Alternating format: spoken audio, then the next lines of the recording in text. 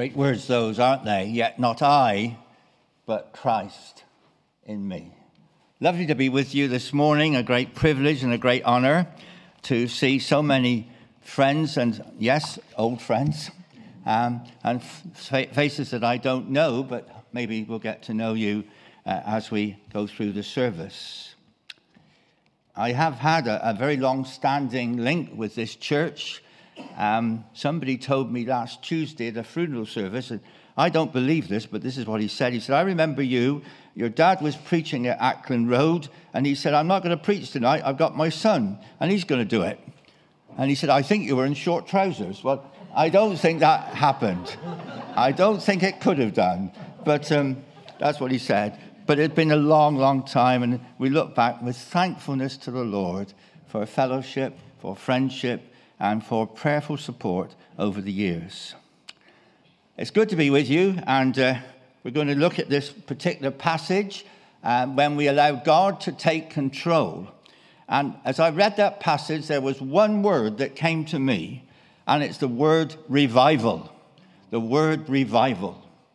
And we sometimes think that that must be countrywide, or maybe an area like the Welsh revival, or parts of Scotland.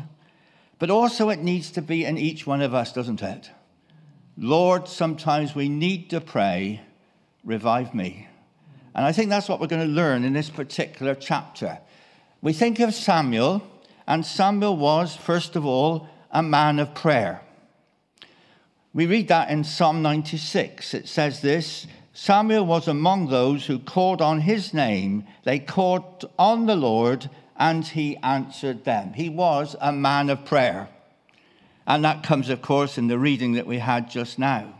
He was also the prophet, and he went around bringing God's word to the people. We're told in chapter 4 and chapter 3, the Lord was with Samuel as he grew up, and he let none of his words fall to the ground. And all Israel, from Dan to Beersheba, recognized that Samuel was attested as a prophet of the Lord. So here's a man of prayer, a prophet. But when we look into this chapter, he's building an altar at the end of the chapter. He's offering a burnt offering. He's a priest. But he's also a judge. And you read at the end, or we had read at the end, Samuel continued as a judge. Quite a remarkable man. I've one book on Samuel. It's a very thin book, but it simply is called God's Emergency Man. And he certainly was for these days, because that country was in a desperate state. As we come into the story here, Shiloh, where the ark had been, apparently was destroyed by the Philistines. People were obviously into idolatry, as we shall see in a moment. There was a long gap between them and God. God was distant in their lives. They were ignorant of living a life following closely to God. Those were the days, and Samuel was the man who came to the days. But Samuel is not mentioned in chapter 4, and chapter 5, and in chapter 6. Where was he? Was he at home? Did he have a comfortable chair which he enjoyed sitting in day after day, week after week? What was he doing? I believe that Samuel was going around the country bringing the word of God. We see that happened later when he went from Bethel to Gilgal to Mizpah and so on. But I believe that this was happening. And as we look back into chapter 4 and we realize that God spoke to him, and Samuel's word came, it says, to all Israel. Samuel was on the move. And it's because of Samuel's preaching and bringing the word of God that things began to happen. And this is why this chapter is written. Because the people came and people came and mourned and sought after the Lord. Why did they do that? I believe it was Samuel's faithful preaching. When Jean and I were considering full-time ministry for the Lord, and we were very unsure about things, a dear missionary couple supported us, encouraged us, prayed for us, guided us, we could almost say mentored us. They had worked for 40 years in Bolivia. And when we talked to them about their ministry, they said there was very little fruit at all. We sowed the seed, but it was such a religious country that people did not want to get into a personal relationship with the Lord Jesus. Just over 3.5 years ago, we were in Israel. We were at the Garden Tomb. And the Garden Tomb gardens have various places where groups of different sizes can have communion. And my group was in one place, and next door to us was a very big group. And one of the people in our party came up to us and said, they're singing in my language, it's Spanish. So I said to Maria, just go and find out where they are, where they come from. And she came back with a face beaming. They come from Bolivia. See, that person that we knew had preached the gospel. He never saw much fruit.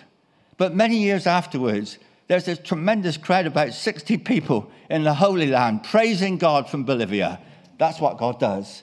And that's why this chapter is here, because simply Samuel, I believe, had gone from place to place preaching the word of God. So now we move on to the next slide. And I should do. Come on. Not moving. Can you move it on, please? Thank you. I'm going to use some words to help us in this revival study. And the first one is returning the right relationship with God. The people of Israel mourned and sought the Lord. What a great time that was.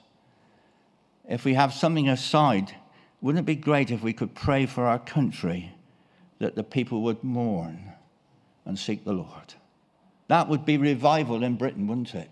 And that's what's needed, and that's what happened here, I believe, as I said, as a direct result of what Samuel had done as he preached this. This was a sort of pattern that had happened many times in Jewish history. The people had sinned. God had punished them. The people said they were sorry. There was salvation of one sort or another by different people. And then it went back again. That was a sort of cycle that happened. And here the cycle was beginning again. They'd gone through a difficult time. They'd had the control of the Philistines over their country. And now it comes to the point where the people turn back to God. They want a relationship with God. They're returning to him. And it's because of Samuel. The interesting thing is, all the people of Israel mourned and sought after the Lord. All.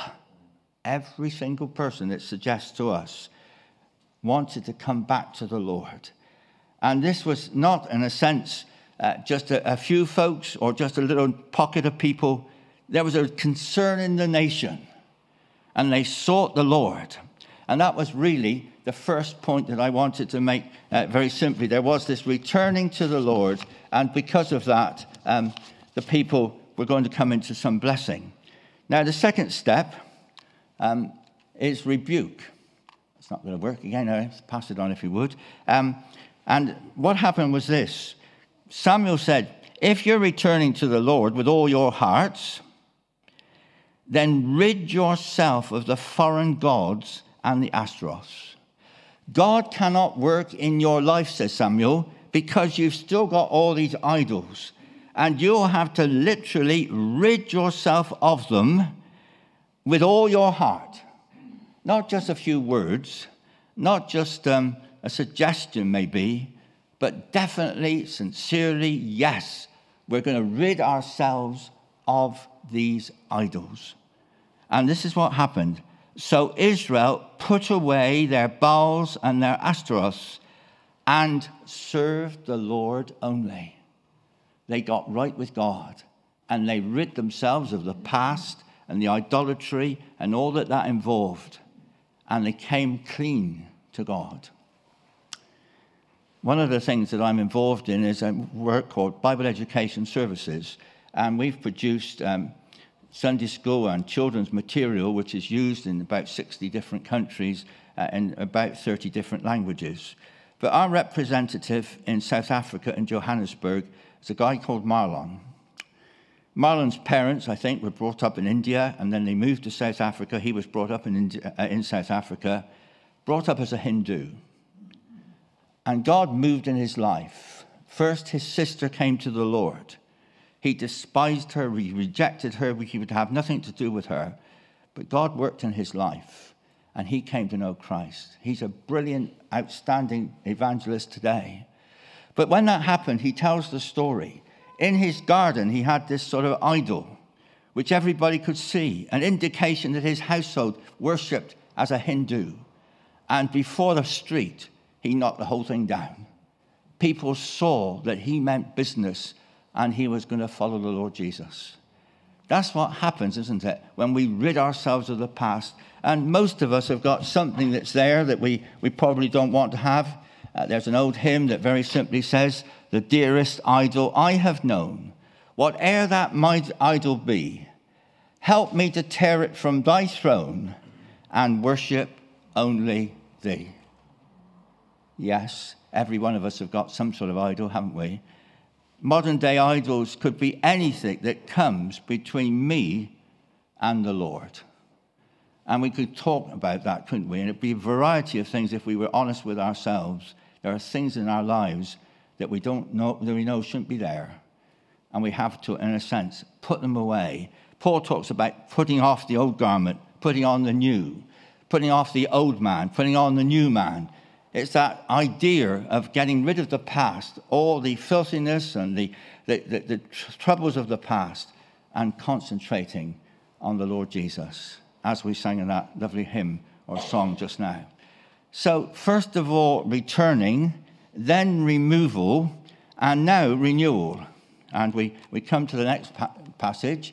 The renewal is fairly straightforward because it helps us to understand this. This is what he said. Serve him only. And he says it again. And the people served the Lord only. This was rededication. This was renewal. This was the people saying, yes, I've done that what I shouldn't have done, but now we're going to renew our hearts and our lives in the Lord. We are going to commit ourselves again to the Lord. Can I read Romans 12? Therefore, I urge you, brothers and sisters, in view of God's mercy, to offer your bodies as living sacrifices, holy and pleasing to God. This is your spiritual act of worship. Do not conform any longer to the pattern of this world, but be transformed by the renewing of your mind. Then you will be able to test and approve what God's will is, his good, pleasing, and perfect will. Whenever I read that, I think maybe every day I need to pray these words, that I will do his good, pleasing, and perfect will. That is serving the Lord only, isn't it? That is being what the people did in that day when God came first. And in the words of Matthew and chapter 6, which we know so well, seek ye the Lord while he may be found. But more than that, the idea of giving everything to the Lord and putting him first. That's what we need more than anything else in these days, a renewal, a rededication. Most of us, I guess, have remember the day when we came to Christ, but sometimes we can drift, sometimes we can wander, sometimes it becomes difficult for us, doesn't it? But maybe even today, quietly as we sit here, we renew our commitment to the Lord. And we show willingly from our hearts that we want to serve him and him alone. Let's move on, shall we? From renewal to repentance. And we see that what happened, the whole assembly was in Mizpah. And Samuel said, I'll intercede with the Lord for you. And they drew water and poured it out before the Lord. What was that? That was certainly repentance. It was the idea of literally getting rid of something, of offering something. And it's the idea of repentance. And what a need there is for that. Listen to Psalm 32. Blessed is the man whose transgressions are forgiven, whose sin is covered, who has repented. Psalm 51, remember that comes with David and his sin with Bathsheba. The sacrifice of God are a broken spirit, a broken and contrite heart. O God, you will not despise. This is a key step in revival, isn't it? Repentance. And isn't it interesting that when John wrote his epistle, John the disciple, the apostle, he wrote, if you confess your sins, he is able and just to forgive your sins and to cleanse you from all unrighteousness. And isn't it true that that was written particularly for Christians? If we confess our sins, he is able and just to forgive us our sins and to cleanse us from all unrighteousness. I think perhaps one of the positive points of the Church of England liturgy is very often in the early stages of their services, they will seek God's forgiveness for all that they have done and should have done in the past week. They're confessing. And maybe there's more and more need for that, because God can't work in our hearts if we haven't got that sense of repentance, returning, rebuking, yes, rededication or renewal and repentance. But then what happens next? Let's go to the next slide, shall we? And very clearly, this is about reliance. What had happened was this. The Philistines heard this was great gathering, and they thought they were assembling to attack them. So instead of that, they attacked. And then the people said to Samuel, do not stop crying out to the Lord our God for us, that he may rescue us from the hand of the Philistines. There was a real sense in which they realized, as David has already said, that the Ark of the Covenant was not sufficient.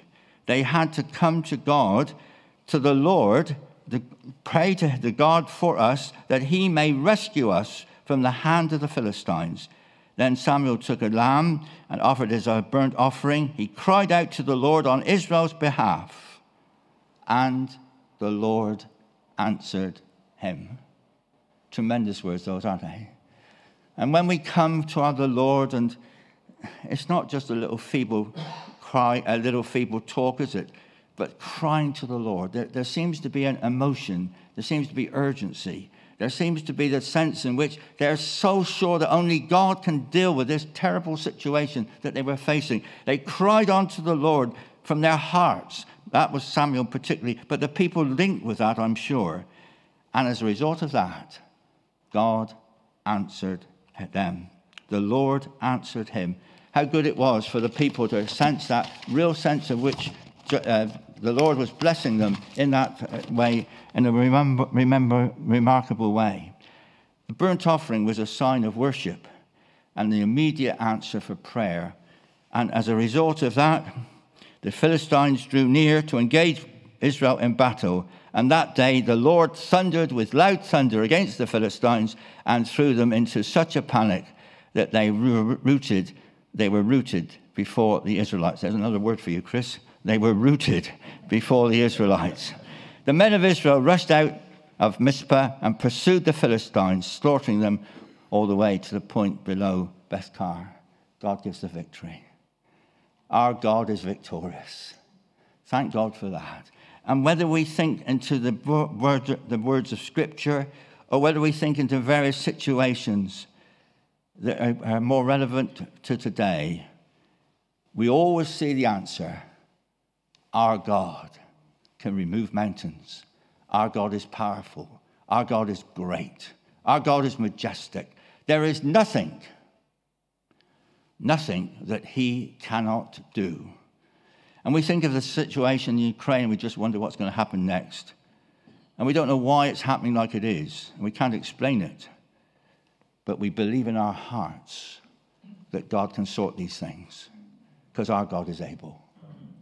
And there's nothing that he cannot do. And so we just lean on him in every situation. And this situation, just one of them.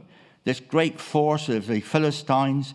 Israel were not really cut out for victory. We don't know how long it was since they last fought against the Philistines, but maybe quite a time. They'd been defeated and defeated and defeated.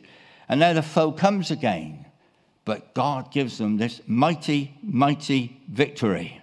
Thank God for that. And we look at the tomb, don't we, and we see the Lord Jesus risen, and we see the mighty power of God. And maybe we look at our own lives and we think, I was like this, but now I'm like this. God has changed me, worked in my life by his Spirit. That's the power of God, isn't it? Mightily working in individuals, as in churches, as in countries, in different ways. Very wonderful when we think of what God is doing. Reliance on God, and then, of course, comes Ebenezer. And Samuel wanted to record this victory, and he builds this stone setup there and calls it Ebenezer. Thus far has the Lord helped us. And it's wonderful to think, isn't it? In our own lives, thus far has the Lord helped us. We came into County's ministry in 1973, which next year is 50 years. And Jean and I look back over those 50 years, and there's only one word that we can say: thus far has the Lord helped us. We had no idea when we stepped out in faith how we were going to exist, what we were going to do, how we were going to move forward. There was so much mystery and uncertainty. Like Abraham, we went out not knowing where we were going. But God has put his hand upon us. And I don't say this boastfully. I say it thoughtfully and prayerfully and humbly. God has put his hand upon us. And we look back and thank God for everything that we have done through him, as we recognize the greatness of our God. But then the church. And I can't remember now how many years it was, but way back over 100 years, I think, when Acton Road was originally built and the work started and things have happened. And hundreds of people have come through the church over the years, and many have come to know Christ, children and young people. And over the years, Ebenezer, the Lord helped us.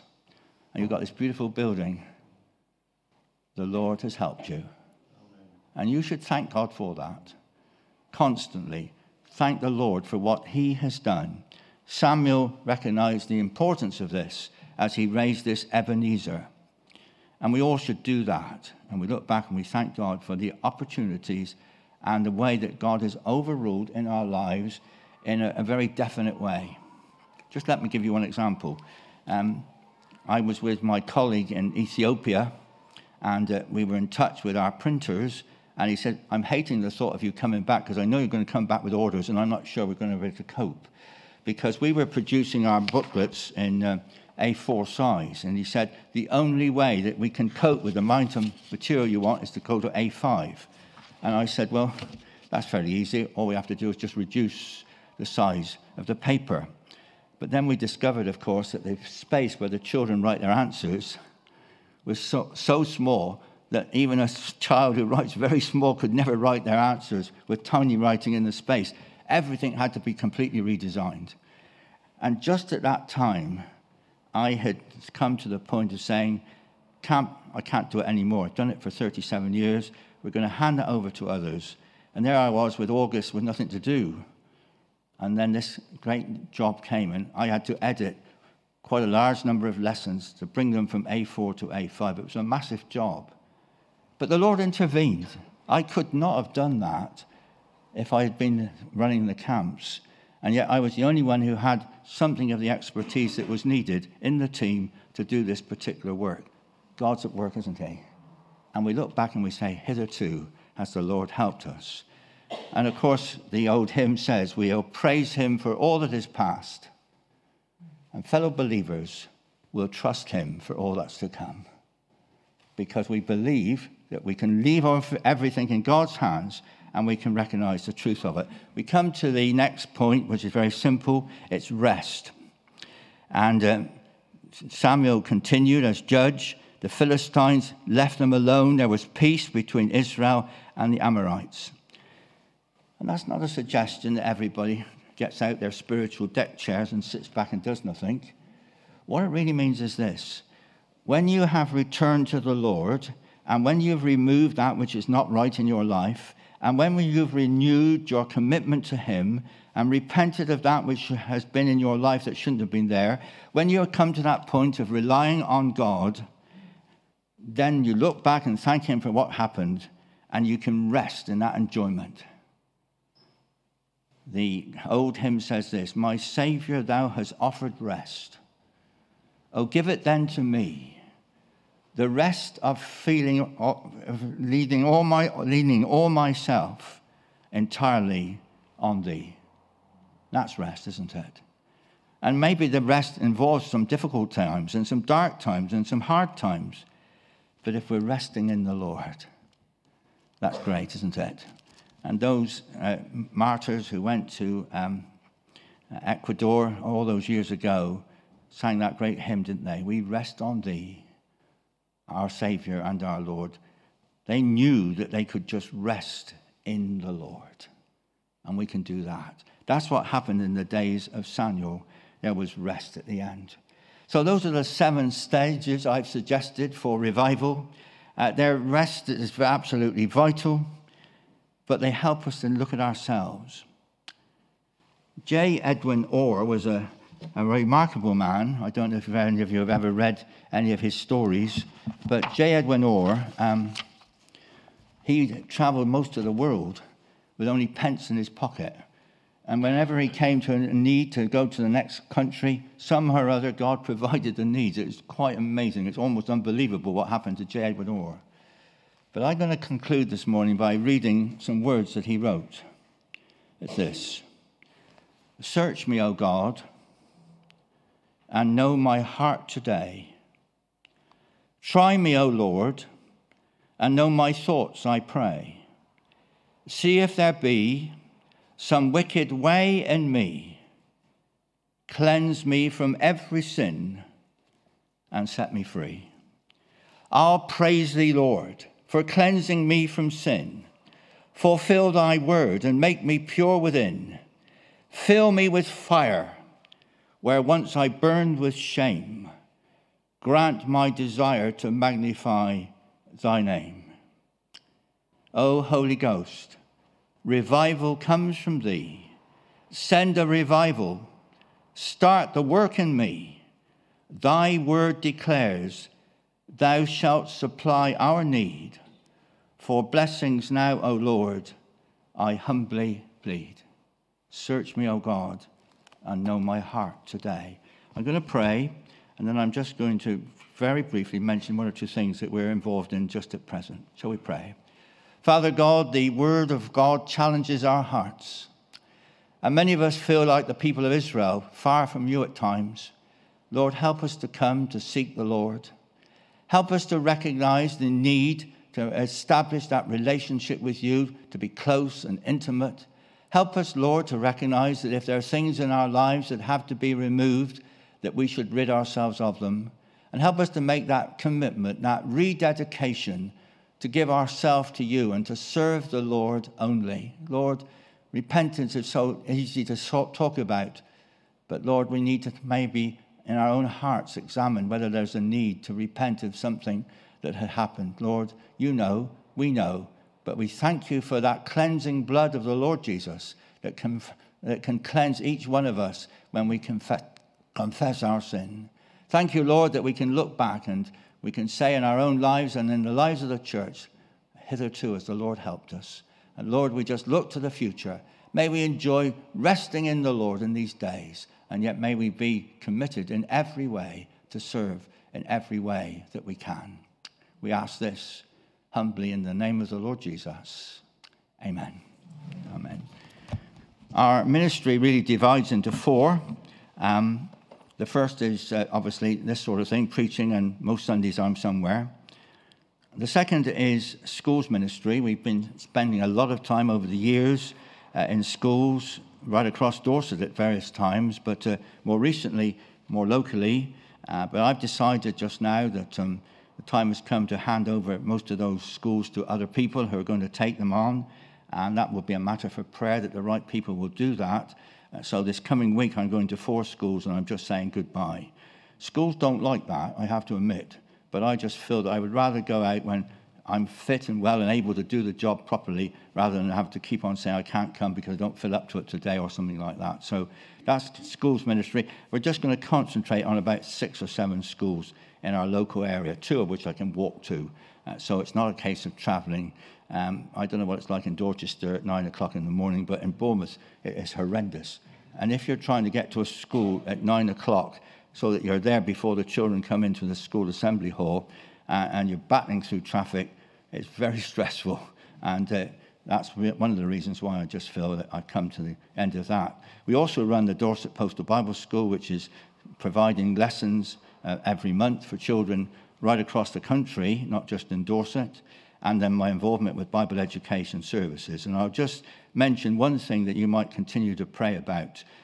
In Ukraine, there has been established work for about 15 years, and they've been sending out something like 5,000 lessons every month to children all over Ukraine. Postal services have worked well. It's been a good, encouraging, solid work. But of course, all that's all gone away, and some of the people who ran it have had to escape from Ukraine. But there are people coming out of Ukraine and out of Russia into Moldova and into Romania and into Poland, of course. And many of the children come with just what they got clothes they got on. No books, nothing. And so we felt there was a tremendous need to help those children. And so we printed 16,000 booklets, partly some in Russian, some in Ukraine. And they've been delivered in refugee camps, in stations where people are waiting for trains or buses. Wherever there's children who speak these languages, who've got nothing to do, they've got the Word of God to study for 6 months.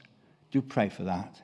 We're just looking at the possibility of doing another print run in those two countries because the booklets are going very quickly. But there's a tremendous need to work amongst the children who really are coming out of that country. Everybody's helping with humanitarian aid, and of course that's important. And children need food and clothing and medical supplies and so on. But they also need the Word of God, don't they?